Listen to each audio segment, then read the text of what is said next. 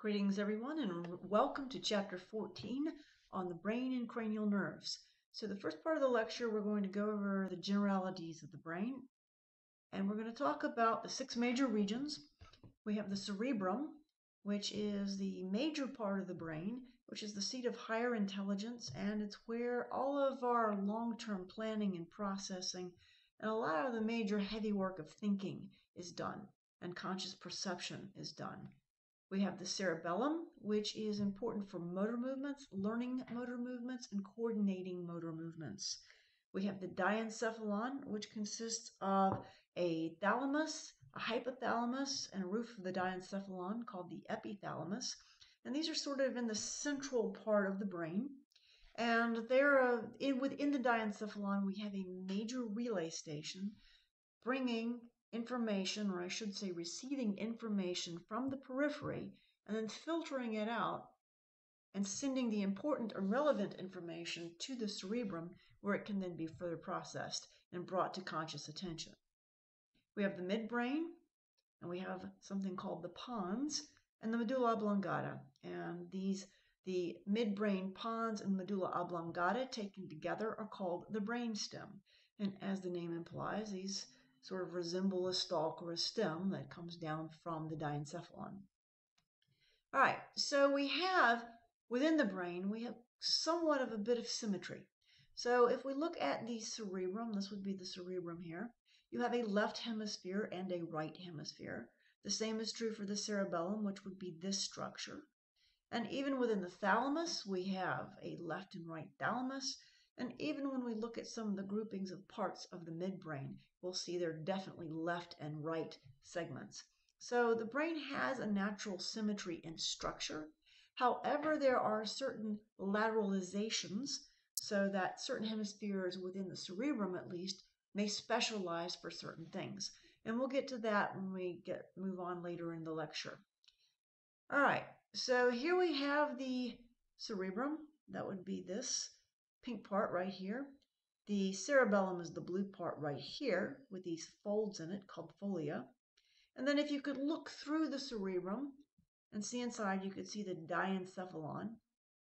And then this green part here is the midbrain. And remember, this cerebrum has been made somewhat transparent so you could see the positions of those things that would otherwise be covered. This blue part here is the pons. And then this sort of reddish pink thing here is the medulla oblongata, and below that we have the spinal cord. You'll notice these folds within the brain. You'll notice these convexities. This is all gray matter, and this is what we call cortex. And the convexities are arranged in these gyri, or they are these gyri, where you have gray matter. And the gray matter will be anywhere from 1 to 5 millimeters thick. And this is what we call the cortex of the brain. And it has these convex shapes that are interdigitated by these sulci, or these indentions here. So sulci are sort of shallow indentions, and some of the deeper indentions would be called fissures, although the name of this particular one is actually called the central sulcus. This would be the lateral sulcus, also known as the lateral fissure. And then we'll see some other major landmarks on the brain as we look at it in more detail. All right, so the diencephalon, as we said, is basically, it's located in this area right here, if you could look through the brain. And this is just a generality. This isn't actually the shape of it, but somewhat similar to that. And it has the left thalamus and the right thalamus. It has an area called the hypothalamus, which is very important, especially in hormonal control. As we'll see, it's a major part of the endocrine system as well. And we also have something called the epithalamus, which has a little gland called the pineal gland. And the pineal gland secretes a hormone called melatonin, which is important for regulating sleep and wake cycles, so what we call circadian rhythms. And that is the natural tendency to get up when the sun comes up and to go to bed when it gets dark at night. It also has some implication in reproductive function as the days get longer in the springtime and then get shorter in the wintertime. You have varying cyclic changes in reproductive function as well. All right, then below the diencephalon, we have something, well, as part of the diencephalon, we have the hypothalamus. And the hypothalamus makes a lot of hormones and controls another gland called the pituitary gland. And I should say the hypothalamus is a brain area, and the pituitary gland is a gland that makes hormones. So hypothalamus controls not only hormone production of the pituitary gland, but also makes hormones. And we will see a lot more of the hypothalamus and the pituitary gland when we get to the chapters on the endocrine system. It's also important in regulation of emotions and has a lot of autonomic functions as well. So these are things that are under automatic control that you don't think about. We have the pituitary gland, which is a little, basically a gland that secretes hormones, and it sits within the sella turcica of the sphenoid bone. So if you remember that saddle shape within the sphenoid bone, the purpose of it is to hold the pituitary gland. And the pituitary gland is attached to the hypothalamus by way of a funnel-shaped stalk called the infundibulum. And the infundibulum literally means a funnel. And so this is a very important area because the hypothalamus is part of the brain, and this pituitary gland is basically has neurons from the hypothalamus in it and receives lots of commands, both hormonal and neuronal. In fact, it has neurons descending from the hypothalamus into the posterior part of the pituitary gland, and the hypothalamus will produce neurons that are then released from the posterior part of the pituitary gland. And as I say, that is a subject for a different lecture. But at any rate, it's a very important interface between nervous and endocrine systems. Then we have the brainstem, and the brainstem has three major sections, or three sections: the midbrain, the pons, and the medulla oblongata. And the midbrain, we'll see, has several functions. The pons is important in somatic and visceral motor control, and the medulla oblongata has a variety of functions, not the least of which is to regulate your breathing, rhythmicity, your heart rate, your force of contraction of your heart, and also your vasomotor tone, that is, dilation and contraction of your blood vessels. And so you also have some interaction with the medulla and the pons, where you also have some breathing centers or nuclei in the pons that work with the breathing centers within the medulla oblongata to change some of or modify some of the patterns of breathing.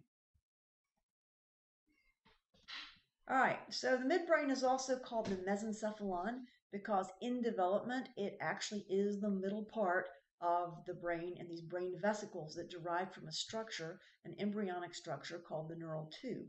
And the midbrain is the only one that really stays more or less in the same place as it develops. The other vesicles go on to divide and give rise to other parts of the brain.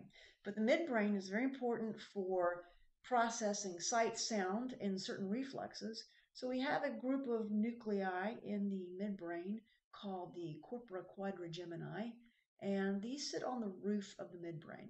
And the roof is also called the tectum, from the Latin word for roof. And then you also have what's called the tegmentum, which means floor. And we'll see that the floor of the midbrain has a very specialized set of neurons called the substantia nigra that produce dopamine. And dopamine is very important in regulating function of other areas in the brain involved in movement. And if you have a destruction of the substantia nigra, you will actually induce Parkinson's disease. Throughout the midbrain pons and medulla oblongata, you have this loosely organized mass of white matter and gray matter that's collectively called the reticular formation. And the reticular formation is involved in processing of emotion, awareness, autonomic function, but most importantly, it's going to regulate your state of awareness. So whether you're drowsy or sleepy, or whether you're wide awake and you're ready to face a threat or some task that you're focused on, your state of awareness is going to be highly regulated by this structure called the reticular formation. And more specifically, it has its headquarters in the midbrain in an area called the reticular activating system. And we'll talk about that a little bit more in later segments.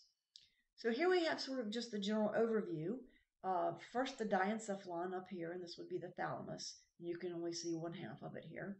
And then we would have the midbrain is this green part. On the back here, you can see this corpora quadrigemini in the tectum, and we have what we call the superior colliculus and the inferior colliculus. And the superior colliculus means little hill, and indeed it looks like a little bump here. And this inferior colliculus looks like a little bump.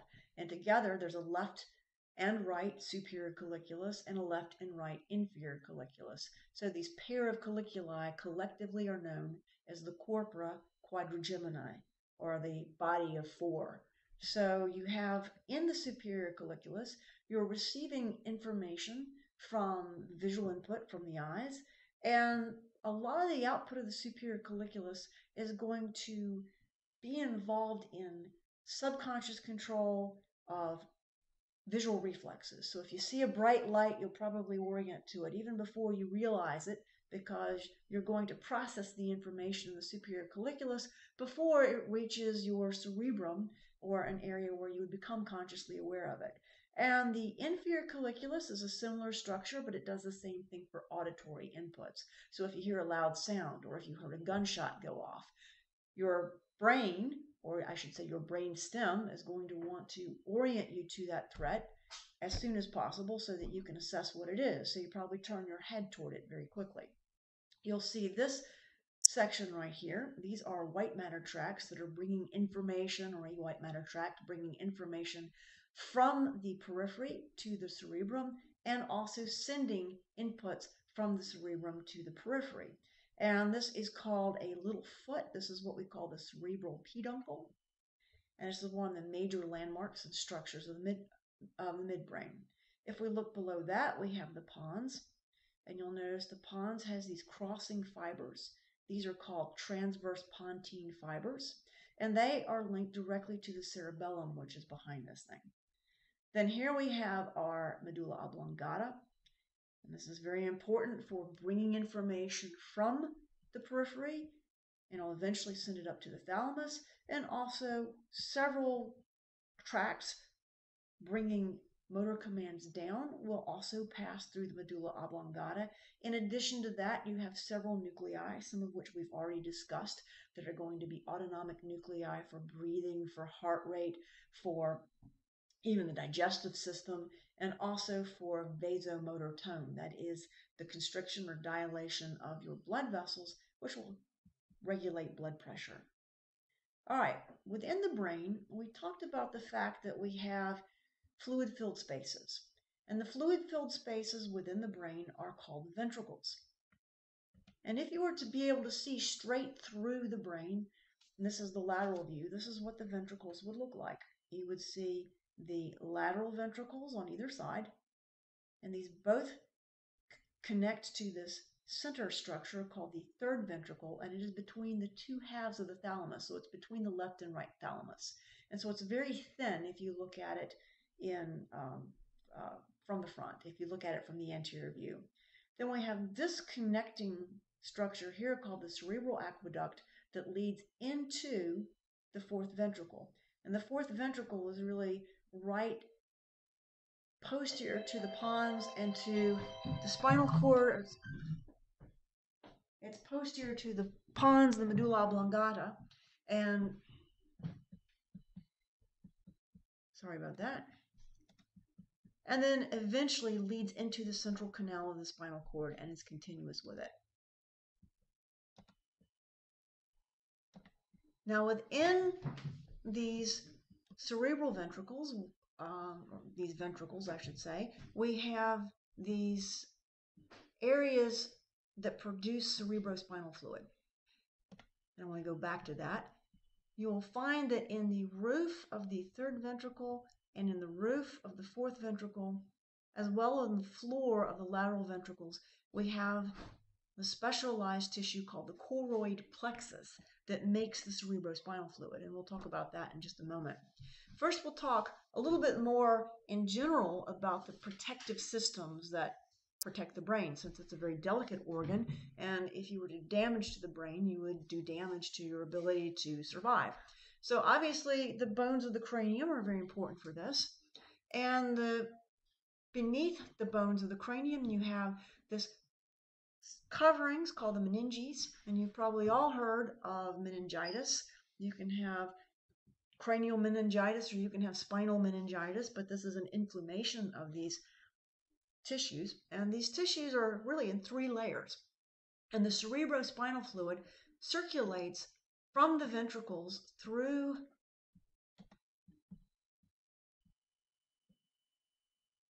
the central canal, and they percolate out of some openings here in the 4th ventricle.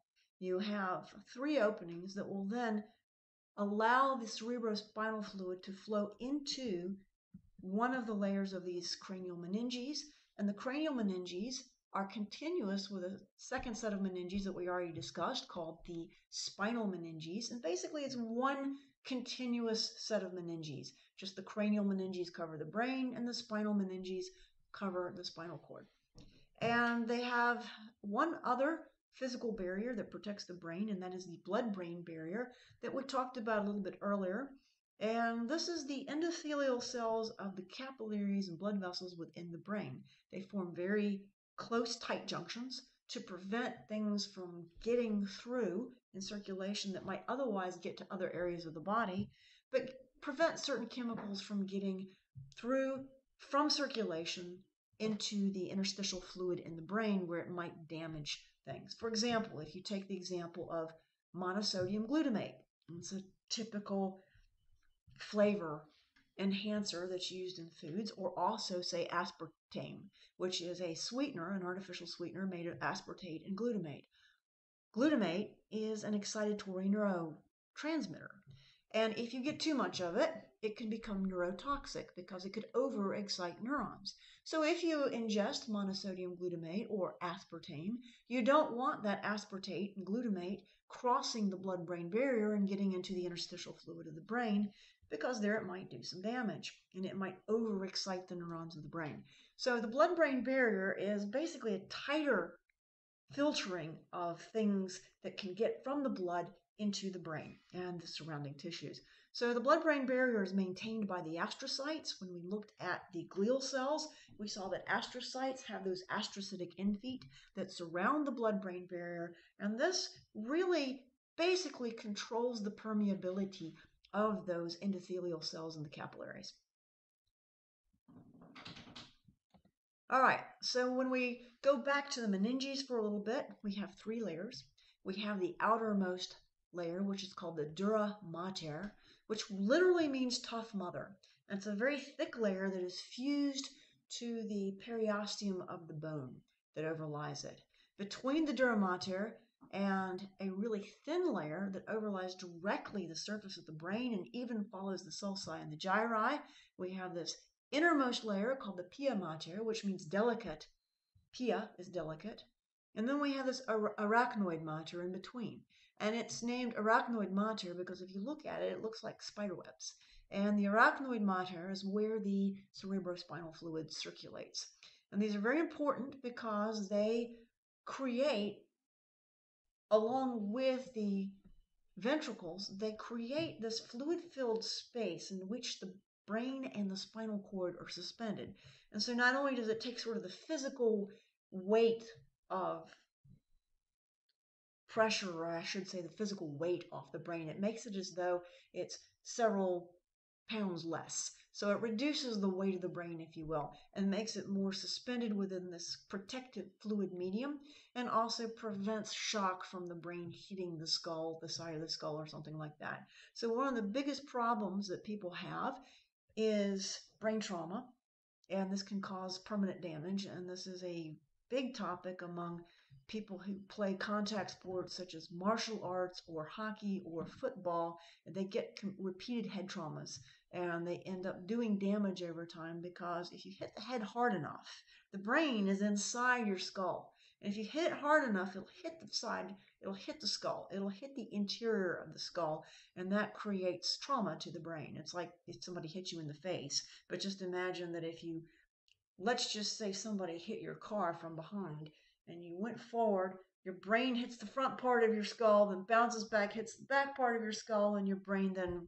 bounces forward and hits the front part of your skull again from the inside.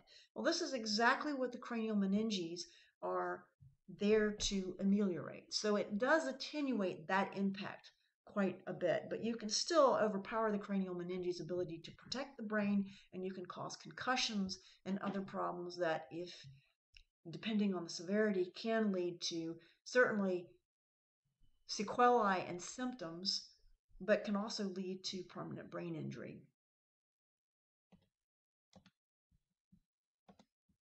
All right, so here's sort of the overview of what they look like. Here is our dura mater, and you'll notice it has this periosteal layer here that is flush against the skull, of the periosteum of the bones of the skull. And then you have this meningeal layer, which is right flush against the subarachnoid space. Now, in the book, they show you the subdural space here, and typically, most people do not have an epidural or a subdural space. The only time you would have a subdural space is in the case of dehydration, trauma, or other problems. You will find the subdural space in cadavers, but not typically in living people unless there's been some kind of trauma or pathology or injury. Now you will notice the arachnoid is all of this spider web looking thing, and this is called the arachnoid trabeculi.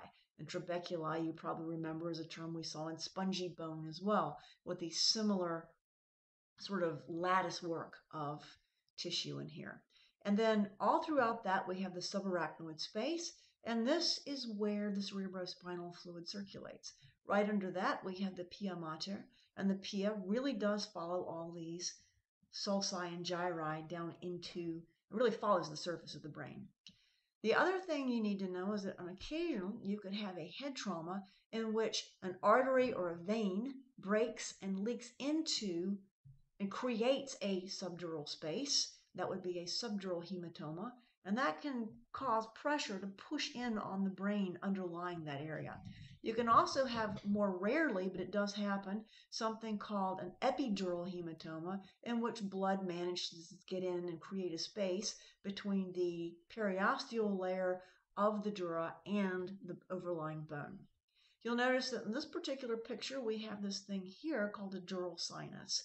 In different parts of the brain, we'll see, especially on the mid-sagittal line, we'll see that there are sagittal sinuses, and these are basically venous drainage areas. So a lot of the venous supply, that is the blood supply that is returning from the brain, that has basically had the oxygen and nutrients consumed out of it, it's going to drain into these dural sinuses and then through the internal jugular vein. All right, so the dura mater itself will follow some of these major folds within the brain. And as you probably remember from lab, you have a very large, what we call longitudinal fissure that separates the two hemispheres into left and right hemispheres. And you have one dural fold that goes right down that transverse fissure. You also have a fold of dura that separates the cerebellum from the cerebrum, and you also have a piece of dura mater that separates the two halves of the cerebellum. And so when you see this term falx, it means sickle shape. And if you look at it, it's kind of sickle shaped, and hence the name. So the falx cerebri separates the two halves of the cerebrum. The tentorium cerebelli, that means, tentorium means tent, and it's basically a little roof that separates the cerebrum from the cerebellum. And then you have the falx cerebelli, which is a sickle-shaped piece of dura mater that separates the two hemispheres of the cerebellum. And so here they are. If you were to take the brain out of the cranial cavity, you would see that this is the falx cerebri, here's the tentorium cerebelli, and here you have the falx cerebelli. You'll notice that you have these dural sinuses right along the midline on the mid-sagittal superior part. Here we have the superior sagittal sinus, which is made by this dura mater opening up from the periosteal space and the meningeal space. So this sinus is between the periosteal space and the meningeal space, or sorry, the meningeal layer. So the periosteal layer and the meningeal layer, the space between it is where these sinuses occur. So here you have your superior sagittal sinus, and right following above the corpus callosum, if you could see it here, you would see the inferior sagittal sinus. And then, if you could see it, it's kind of hard to see here, you have one that follows the exterior, or I should say the posterior curvature horizontally of the skull, and that's the transverse sinus. And these are major venous drainage areas of the brain, and they will lead into the internal jugular vein. All right, so the cerebrospinal fluid itself is very important. We find it on all the exposed surfaces of the central nervous system. That is the brain and the spinal cord. And basically, you have a lot of communication with the tissue surrounding the brain. So that is the interstitial fluid of the brain. A lot of times when we refer to tissues in an organ, we call it the parenchyma or parenchyma. These are the tissues, and this is where the interstitial fluid is found. And so the cerebrospinal fluid has a lot of interchange with this tissue. It can remove, the fluid within this tissue. It can remove wastes from this fluid. It can also, obviously, it has a protective effect, a cushioning effect. And it also is able to transport chemical messengers within there, get rid of waste products. And we'll see when we look at how it's made and how it's gotten rid of, we'll see that it's made in this thing called the choroid plexus that are in the ventricles, circulated through the ventricle central canal and the